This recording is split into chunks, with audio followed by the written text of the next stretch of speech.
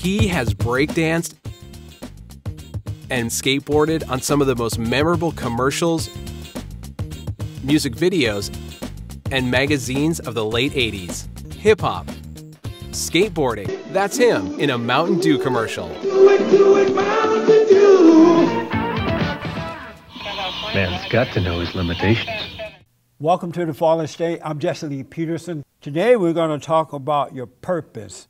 What is your purpose and why are you here on earth? I have with me Kevin Foster, an award-winning physician assistant and nurse practitioner. He is the author of a brand new book, The Gospel According to Ruth. Thank you for coming in. Thank you for having me. I have to tell you, I voted November 8th, and I tried to stay up and see who would win, but I got sleepy and I couldn't stay up. Yeah. And so I woke up early that next morning and turned the TV on right away. Yeah. And they said Donald Trump had won. I went to cloud nine. So you're feeling good about that? Absolutely. You voted for him? Yes, I did. And why? Because if you want to cast a vote on the side of Democrats, then that means you're anti-family, you're pro-abortion, you're pro-homosexual gay marriage. And so it was a clear, distinct line, good versus evil. And 8 years of that other mess, see, Obama didn't get there on my vote. Right on. And the Democrats got out on my vote. When you first told me about that, I was stunned because, you know, I've been seeing you around, I see you at different parties and events, and because you were black, I just assumed you were a Democrat. Ever since I've registered to vote, I registered as a Democrat. Right. But I never voted that way. When Obama and his crew got in there, it was a burden on my spirit because you couldn't get any righteous acts or righteous deeds done. I know. This country was under an oppression. Yeah. And when Trump got that victory, my spirit was, finally. Free at last, free at last. Yeah. Thank God Almighty, free at last. Amazing, huh? Yeah.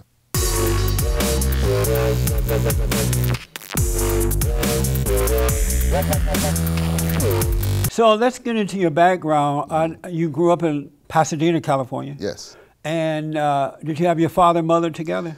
No, my mother, I have an older brother from a different father, and there's myself. Yeah, he's a third in line, my brother, from the same father. Then I have a sister from another father. Does that make sense? Yeah, your mother was busy. Yeah. So were they. Yeah. The guys were, yeah. So my father didn't grow up with me. My stepfather was in and out of the house. Okay. You know what I mean? He was married to your mother?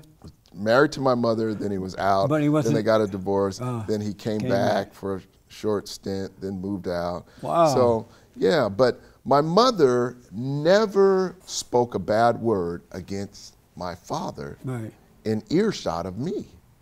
So what was it like growing up without your father being there? That's all I knew. I didn't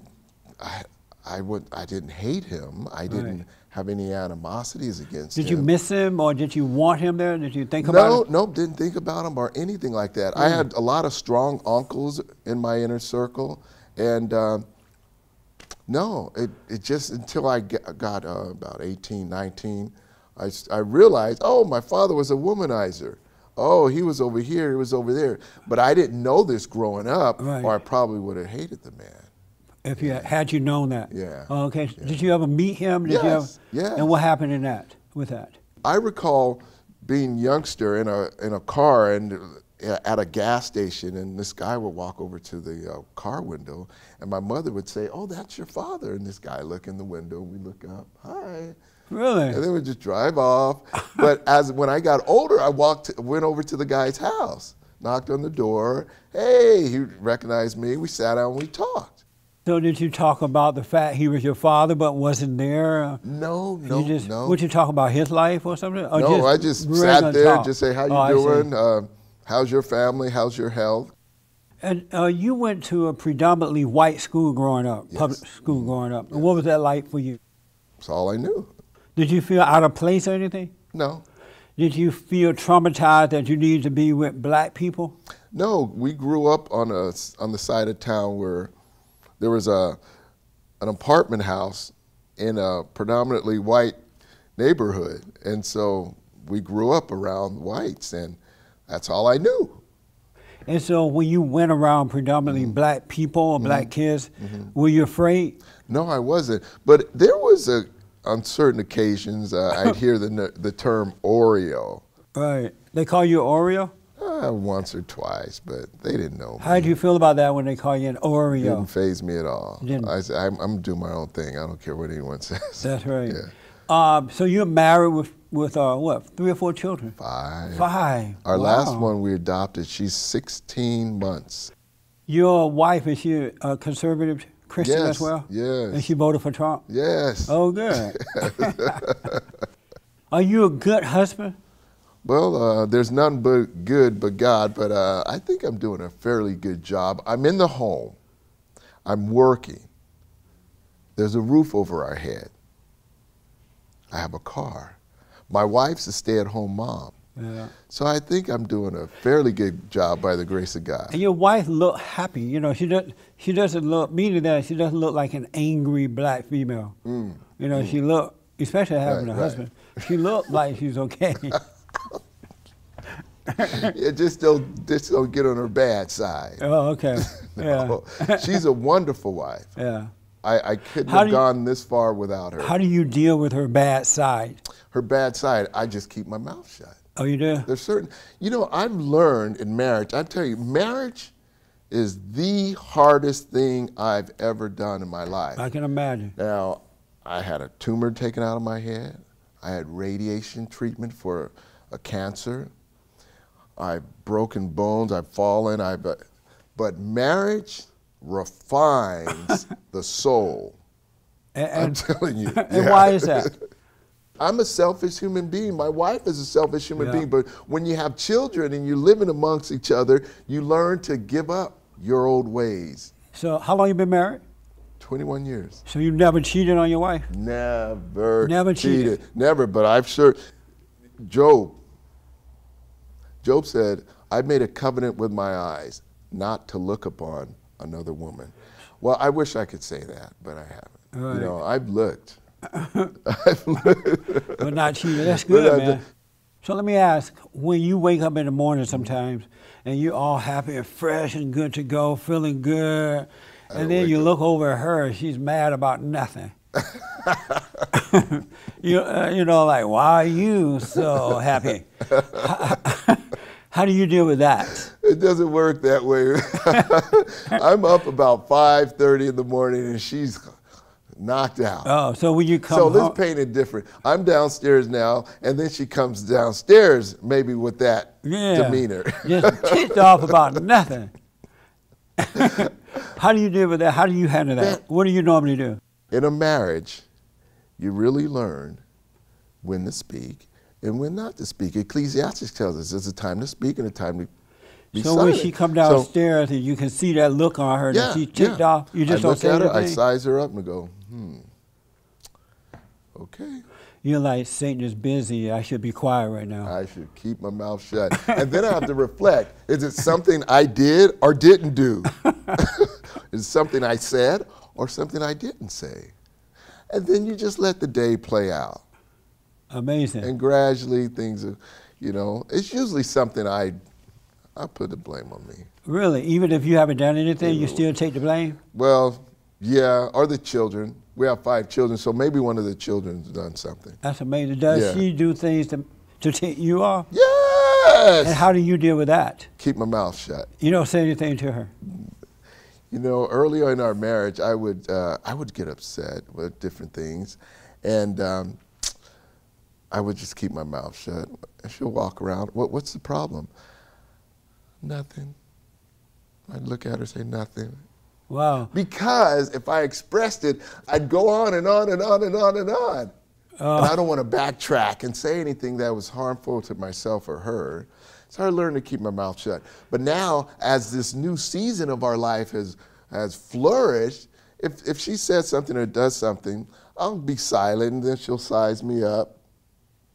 And I may say something, and we're back on the same page. You know. Well, how do you correct her? But that takes work. How do you correct her if you don't deal with her when she is in that mood? How will she ever overcome it if you don't deal with it? Well, see, you can't, when someone is upset, I've learned just, okay, let me just. While they're upset? Yeah, just let some time go by, and then you could approach them, you know, because it's a better method. You know, if someone's heated, a soft tongue turns away wrath, right? If they're angry right now and they spit something out at me, then I'm going to spit something back, right? So I'll just let some time go by, then we could approach it, and it works out fine. I want to come home, I want peace. I don't want to go to my job and butt heads. I don't want to come home and butt heads. So I'm always trying to maneuver my way. Do you avoid confrontation? Yes, but I could. If you want to go that way, you can fist fight, but yeah. How about verbal conversation? Even verbal. Oh, okay. Intellectual. You want to go down? I don't. Yeah. Yeah.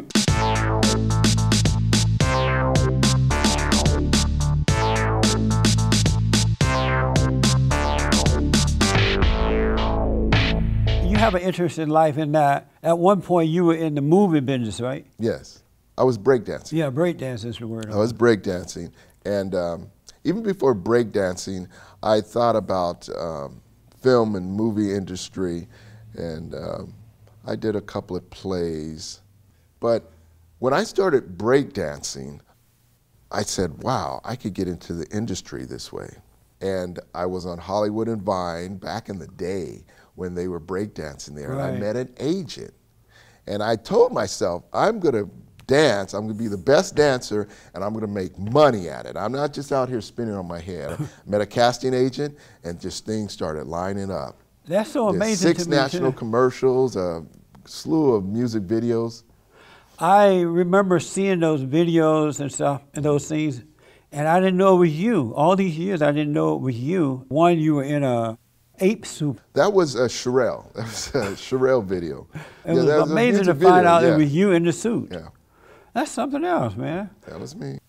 Clint Eastwood said in one of those commercials that you don't know your limitation. Right. Isn't that amazing? A man got to know his limitation, yeah. Yeah. That was for and you had none.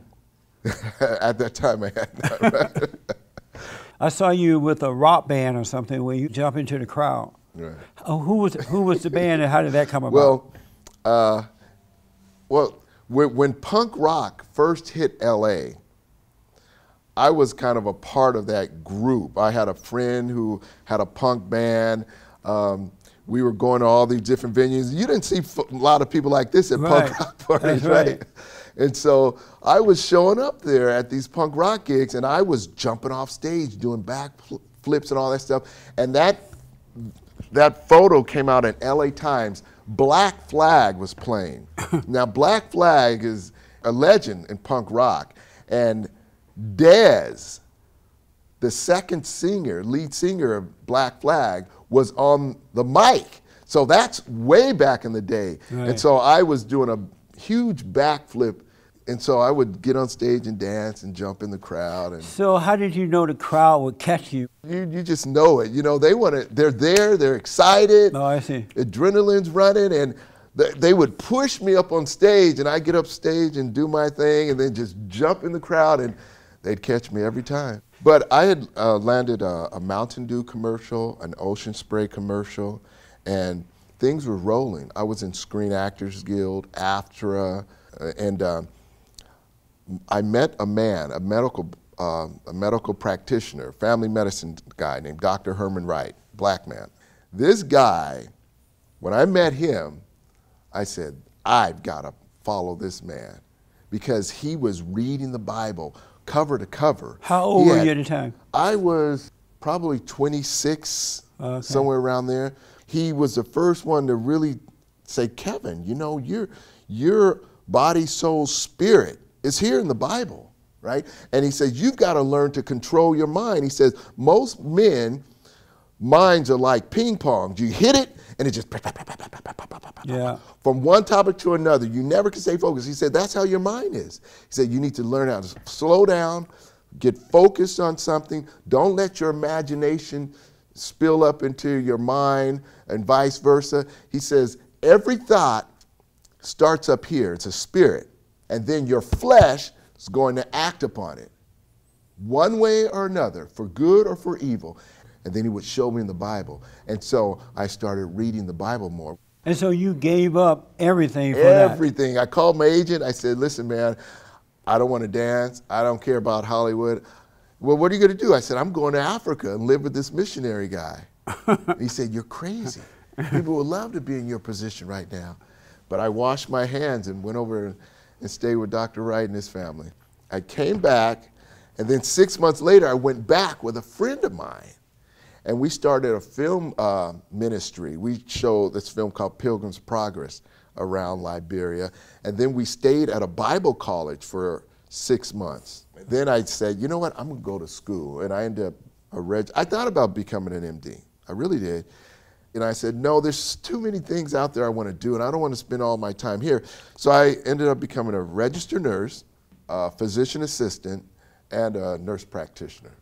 And so here your life is rolling, everything going well. Then you find out that you have a brain tumor, right? Yes. How did you find out about that? I was halfway through my registered nursing program. And at the same time, I had teamed up with a Christian skateboard company. So we'd have school Monday, Tuesday, Wednesday, Thursday. Fridays through Monday, we were off. So the team, the Christian skateboard team, booked a show 1 month in Pennsylvania. So we would, on Fridays, get on an airplane, fly to Pennsylvania, do these skateboard ministries, outreach, and then fly home. Right. Well, I was in the hotel room with my friends, and you know how a bunch of guys hanging out in the hotel watching sports and just mess around. And I have this sensation of millions of ants, just this tingling sensation. They start here, and it just seemed like they're marching all the way down my body. I'm sitting here just stunned. And it slowly progresses down through my arms, and I feel it all the way down to my toes. And I'm just sitting there, and they're making all this noise, and we'll watch TV, and I do this. I try to lift the remote control up to change the station, and my arm went like this. And then I concentrated on the TV, and my arm, I couldn't control my arm. I couldn't control my leg. And I said, hey guys, I can't move my body. And they thought I was joking, and they saw this somber look on my face. I said, I don't know what's going on in my body, I can't move it. So we just sat there in silence. Right. And about a half hour later, my strength came back. And you went on with life. I went on with life. And then it happened again. The next week, we were in Pennsylvania doing another outreach, and it happened again. So finally, you went to the doctor? I'm in nursing school. I contacted the director of the program, and he got a CT scan of my head, and there was a tumor on the side, and it was bleeding, and it was causing these paralysis. And so they did surgery and took it out. 3 days later, and then you going on with life again, and then you find out you have lymphoma or something, right? About 5 to 6 years later, so I'm married now, I have children, and I have a lymph node under my submandible, right, the jaw. And a friend of mine, a dear lady, said, Kevin, by the way, her name is CJ.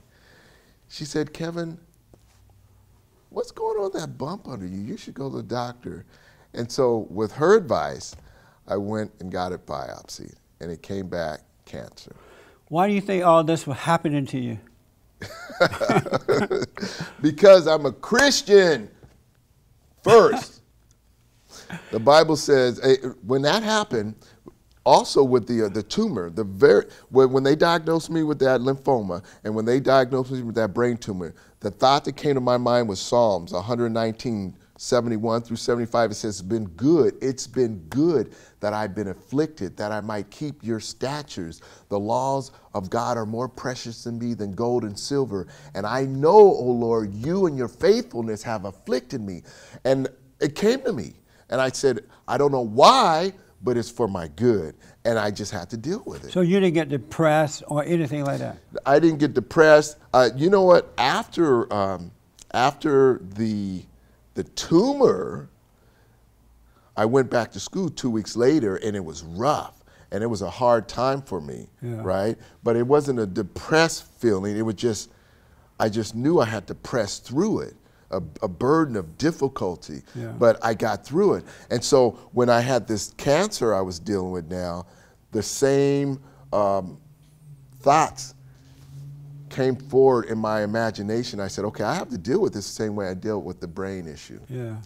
And so you're free of all that now? Yes. All the cancerous stuff? Yes, but you know what? Job said, man is born of woman is a full day and is a few days on the earth and full of trouble. As long as you're alive, there's something that's going to come up. Did you know that? Your health, your family, your children. Did you know that birth is a fatal disease? Yes. Yes.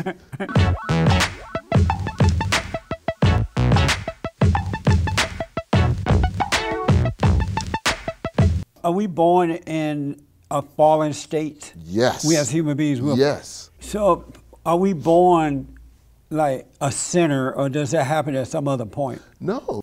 When Adam and Eve went against God, I was in the loins of Adam, and so are you, and so is everyone in the audience. We're all in the loins of Adam, so that sin nature is in us.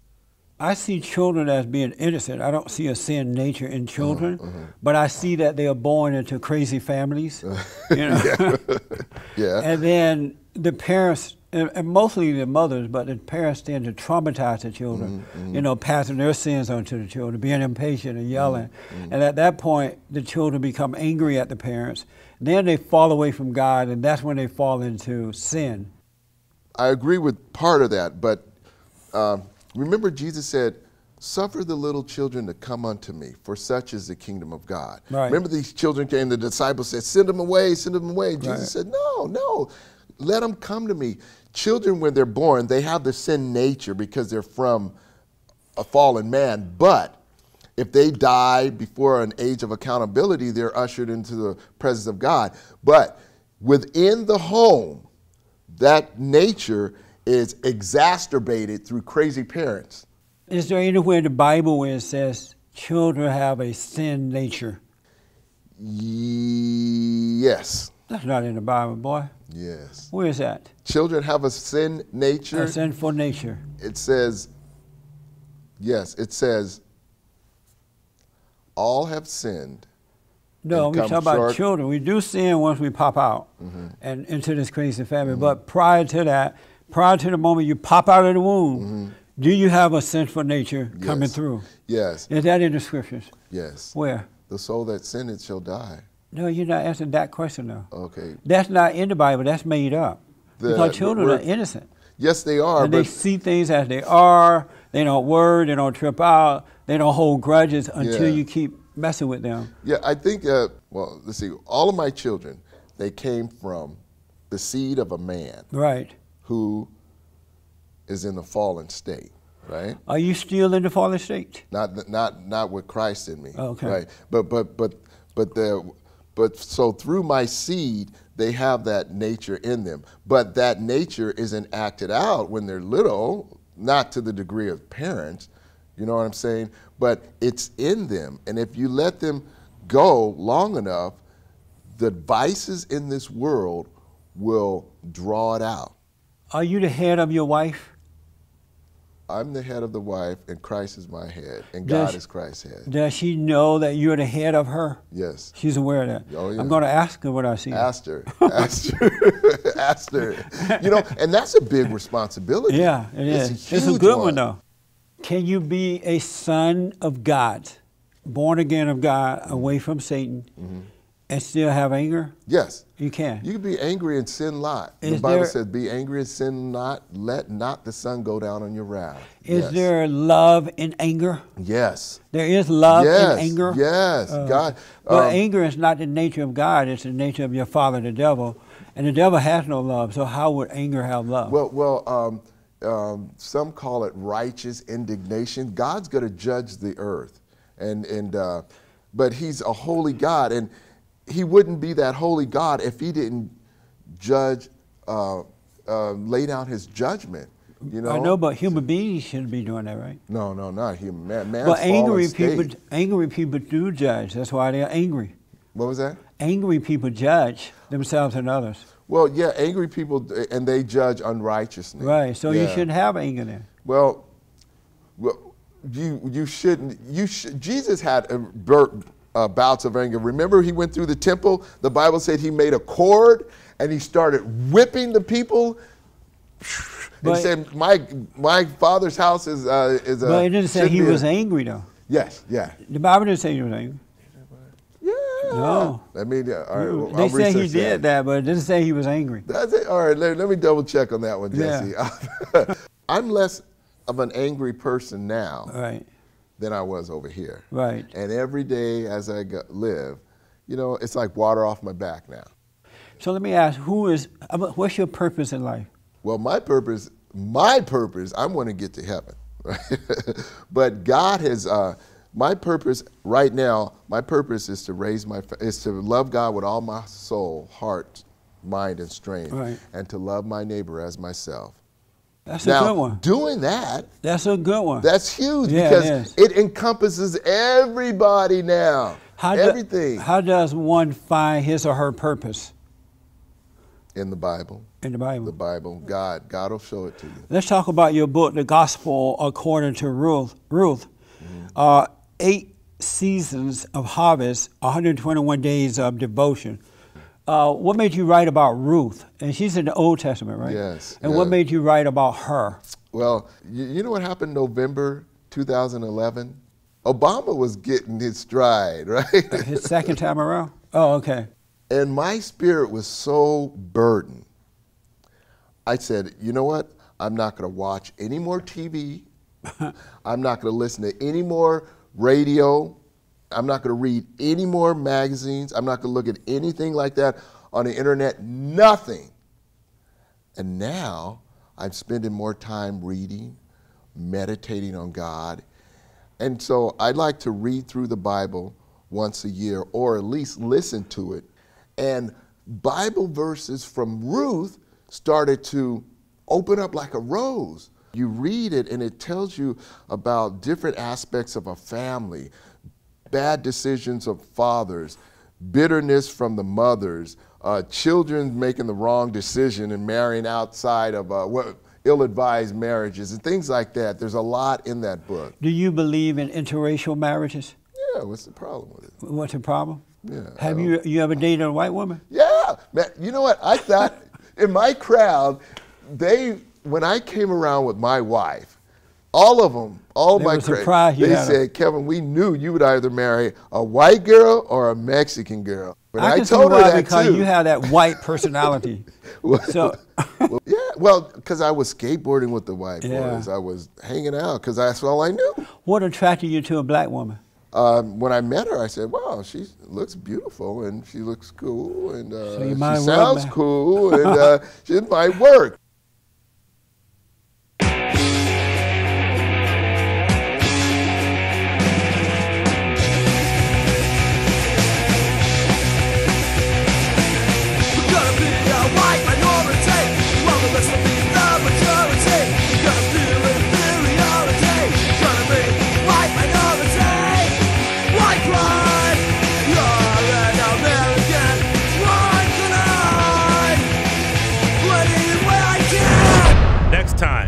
Fallen State. When you saw what happened in Chicago with the 4 black people attacking the mentally retarded guy, yelling F Trump, F the white people, what was your first thought about that? I guess I should go assemble all the other videotapes I have that are worse than this. Black on handicap violence. Black people targeting old white people over the age of 80. All the violence at schools. These people are targets.